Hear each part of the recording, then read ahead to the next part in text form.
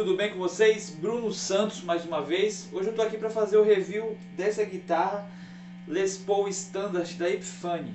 Então espero que vocês gostem. Roda a vinheta.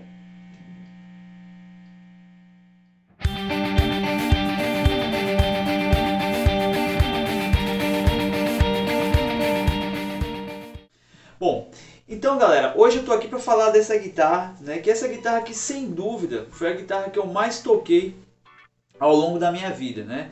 Eu comprei ela em 2005, né? Em setembro de 2005, e praticamente era a guitarra que eu fazia apresentações ao vivo, que eu ensaiava, né? Essa parte mais do dia a dia era sempre com ela, né? De 2005 até 2017. Eu acabei deixando ela a partir de 2017 de estar fazendo essa correria, porque eu comecei a sentir o peso, né? Então eu acabei optando por uma guitarra mais leve, né? Que eu acabei comprando uma Ibanez RG 321. Depois no próximo vídeo eu vou fazer um review dela também. E aí eu acabei deixando ela mais apenas para poder gravar em casa e estar estudando, né? Que todas as guitarras que eu tenho eu vou fazendo um rodízio, né, para poder nunca perder, né, a pegada de cada instrumento, que é diferente, e também ter sempre em mente qual é o timbre, a possibilidade, né, de cada um dos instrumentos, para quando eu precisar gravar ou mesmo fazer alguma apresentação, né, alguma coisa assim, eu tenho, né, essa referência fresca na minha cabeça. Mas hoje eu estou aqui para falar dela então. Essa guitarra aqui é uma guitarra muito legal porque ela consegue conservar todas as características principais da Gibson Les Paul Standard, né? Então a gente tem aqui uma guitarra que ela é feita em nato, que é uma espécie de mogno, então tem uma característica muito parecida com o mogno, que é a madeira principal utilizada na Gibson. A gente tem uma guitarra que tem o braço colado, né?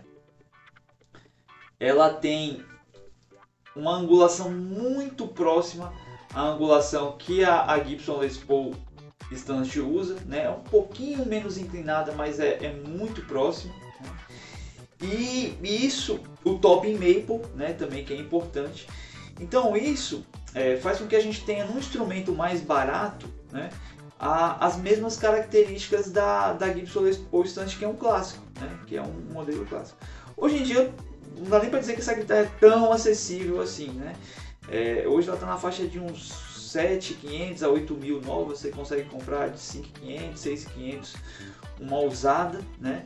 Mas é uma guitarra assim que, se você cuidar, né, levar para regulagem com luthier, tiver um case adequado para poder manter ela, ela vai durar uma vida, né? Essa minha aqui, como eu disse, ela tem 17 anos, eu comprei ela nova, sempre foi minha, e já tem 17 anos, a guitarra está como se fosse nova, né?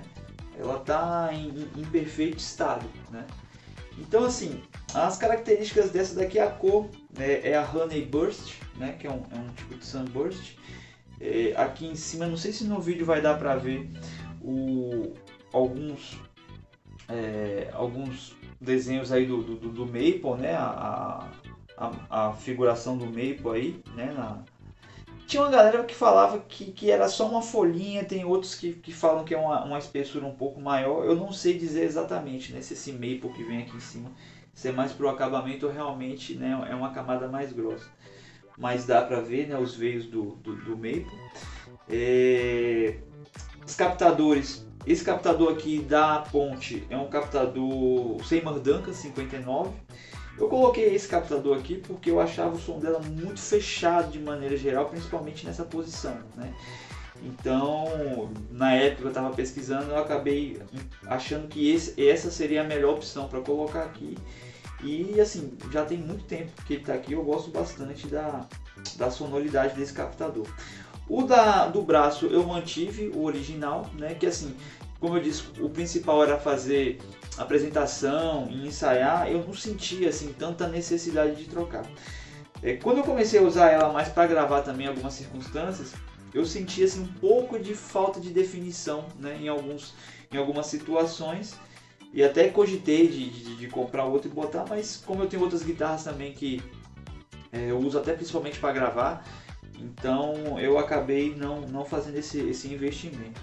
E aqui o braço, a escala em rosewood, né? O braço também é inato, né? Esse tipo de móvel que eu falei. E as tarraxas groove, que são as mesmas tarraxas que vem na Gibson, né? Inclusive na minha, na Explorer, é da Groover também, só que é do modelo menorzinho, que é a Mini Groover, pela questão do posicionamento no braço e tal, né? Então é isso aí, galera. Essa guitarra aqui, eu vou fazer aquela mesma referência, né, de som que eu já fiz nos outros vídeos. Primeiro som limpo, né, nas 3 posições, depois o drive e depois um som mais high gain, né? Então é isso aí. Vamos lá?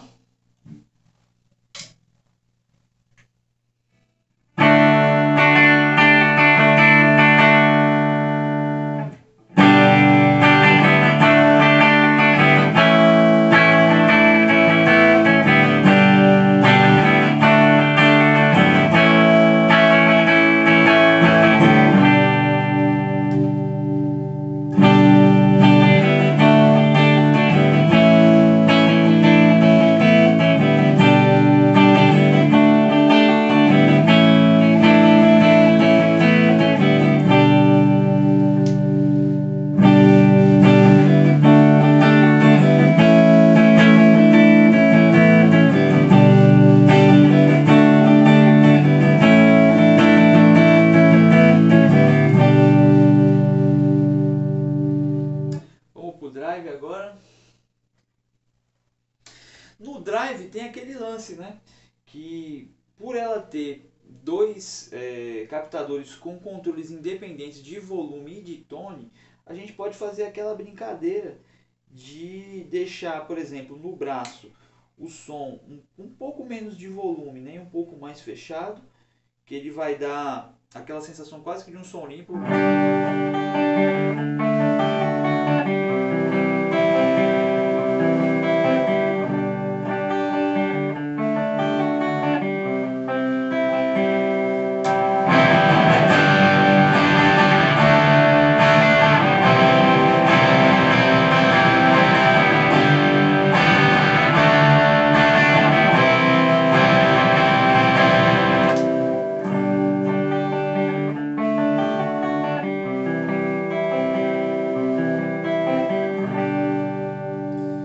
Então aí quando você bota, né, você está aqui praticamente no som limpo, né? Quando você bota para o captador na ponte, que ele está todo aberto, ele já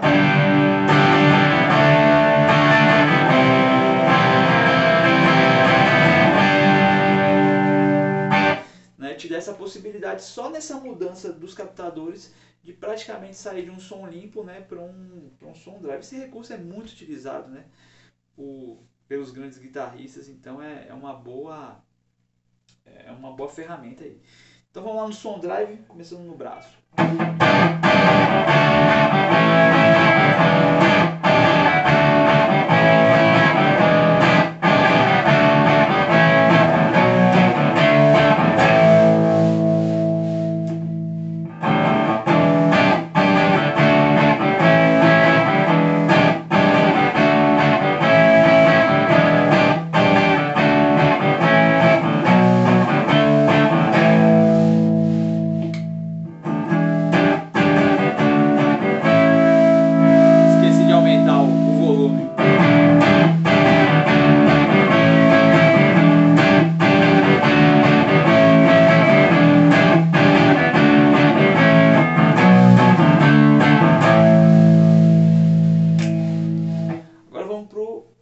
Pro high gain.